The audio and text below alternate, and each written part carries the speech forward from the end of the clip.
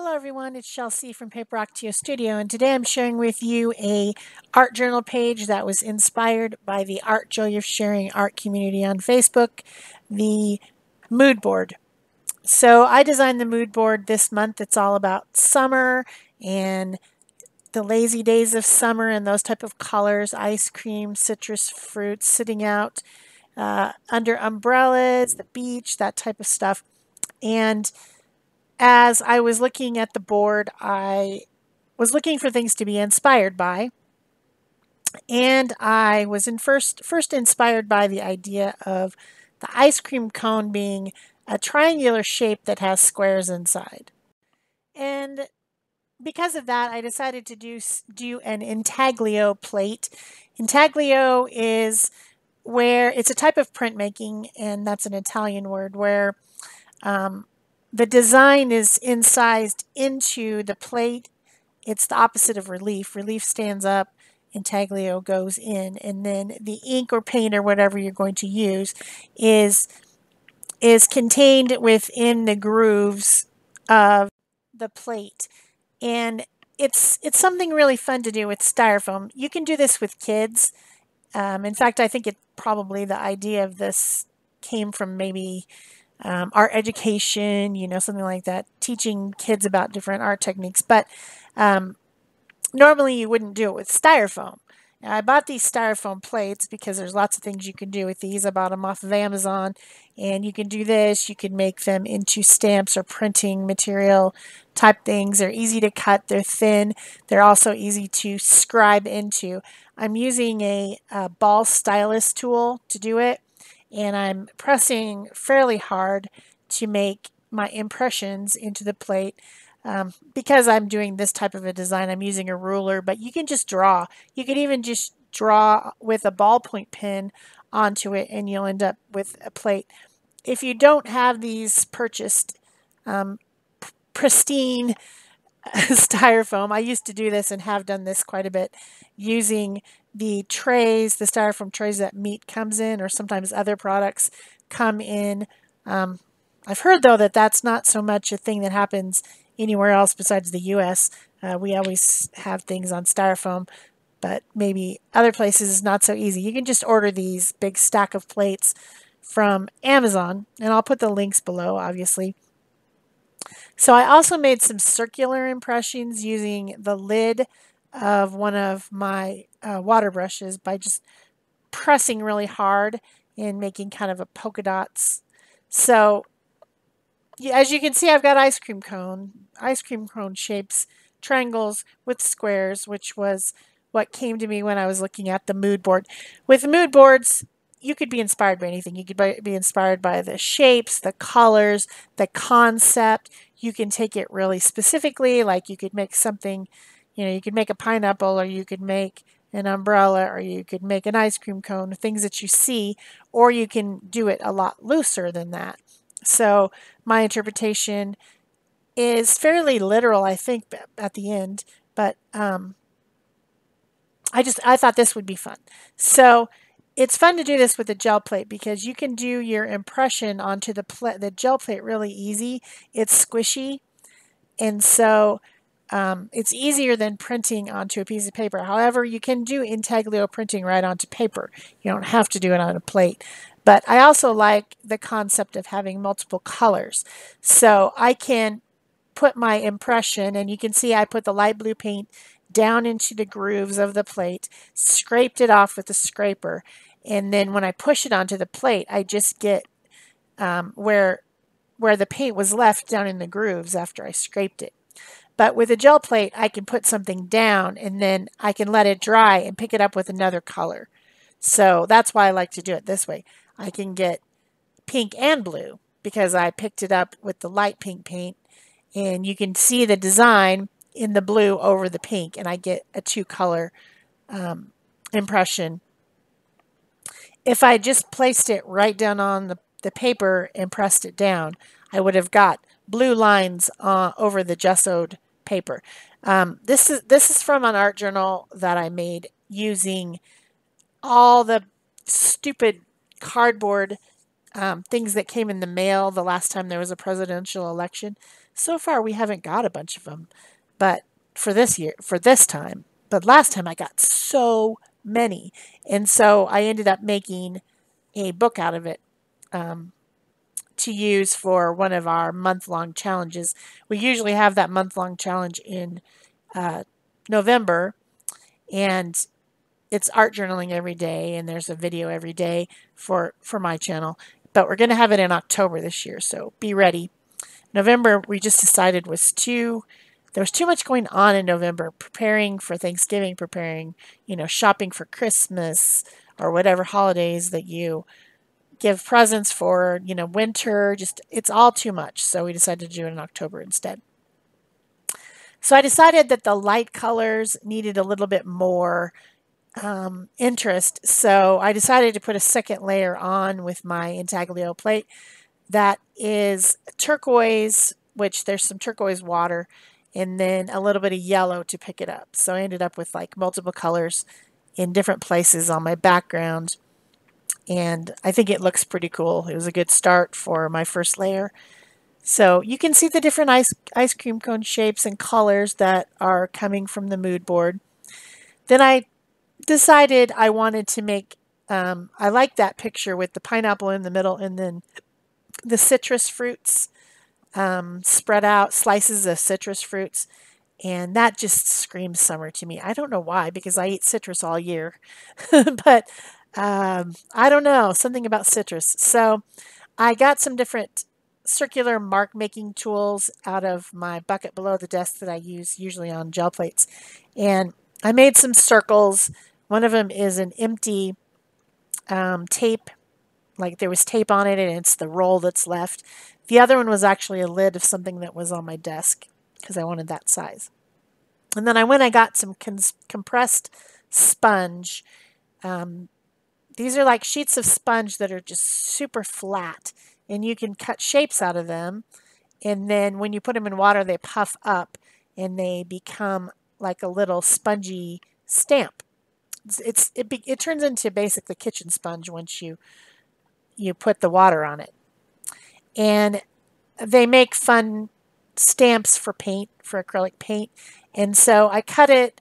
I measured and cut the first one for the larger pieces, and then I mixed some orange paint and some peach paint together to get a little bit more of a faded orange color, more like a grapefruit than an orange.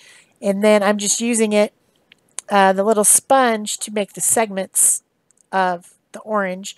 And where I put the mark making tool on is the rind on the outside. So they look like citrus slices. And I was pretty happy with that. I thought that was fun. That's a lot of fun. So of course I'm going to do the same thing for the smaller slices, which are going to end up being lemons. And same idea, cut the little segment piece, kind of a triangle with rounded edges. And you will note that's another triangle shape. When I was making this mood board, I was looking for triangle shapes. Also, inside of the umbrella is another triangular shape. That's the stuff I think about when I'm doing a mood board. Shape and color. That's what runs my life, basically, shape and color. So that's what I think about.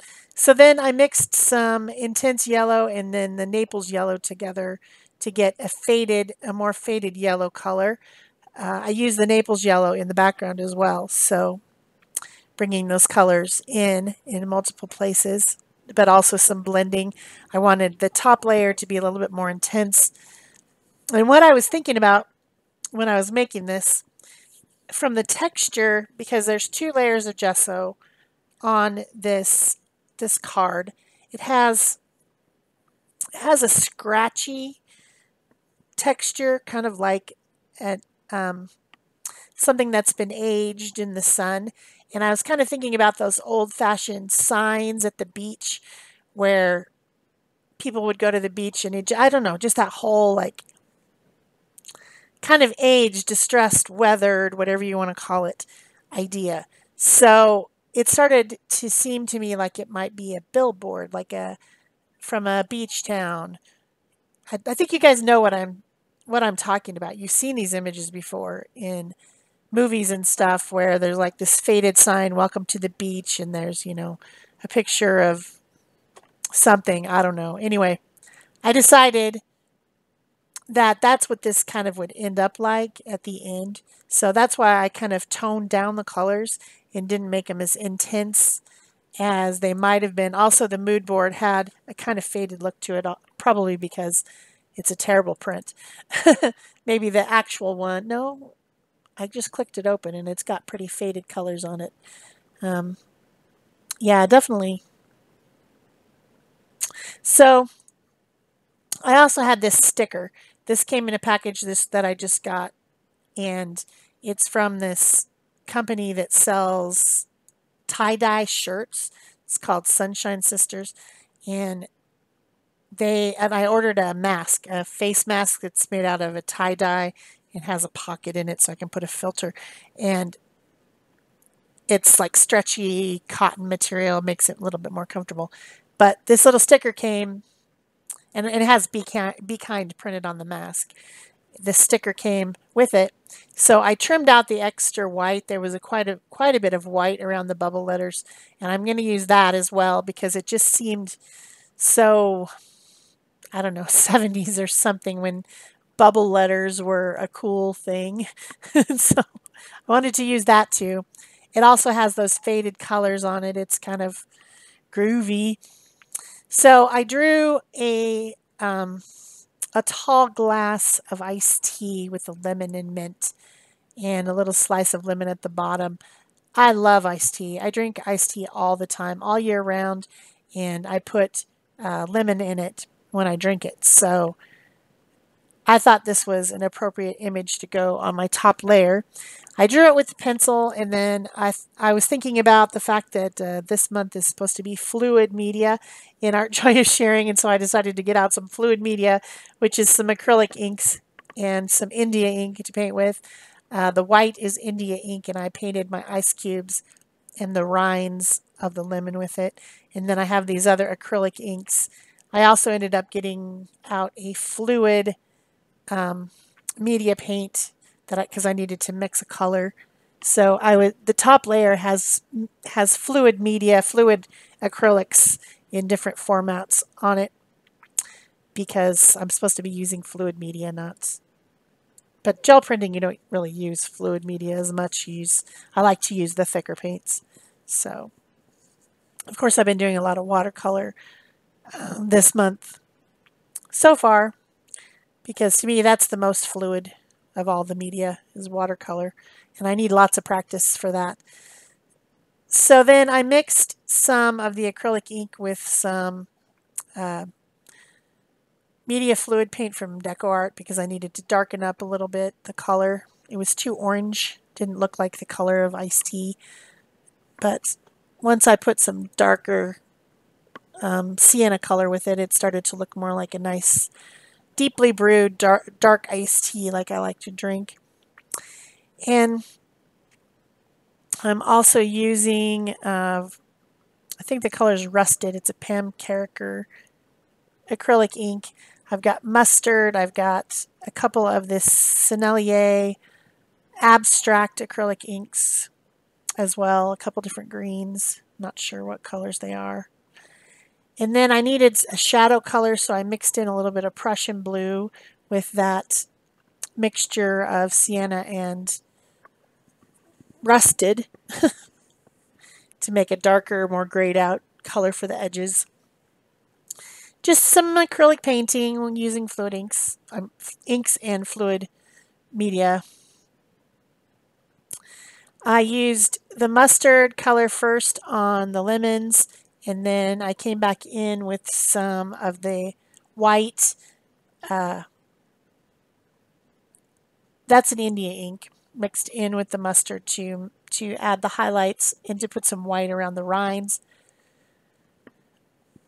I used the two greens to paint the little leaves of the sprig that is stuck in there. And then to tie it in with the background, I painted the straw turquoise, and I've also painted the table at the bottom that it's sitting on. I have a whole big thing about not letting things float. They need to have something they're sitting on, so I made a turquoise table. Also, another thing that I did was to get out some glazing medium, which is a fluid medium that has no pigment in it, and mix it with that iced tea color, and then makes it a lot more translucent. And then I went over all the areas, over the ice, over the straw, over the lemon at the top, all the way up to where the top of the drink would be, to kind of tone out those colors and make them like you're looking at it through the iced tea.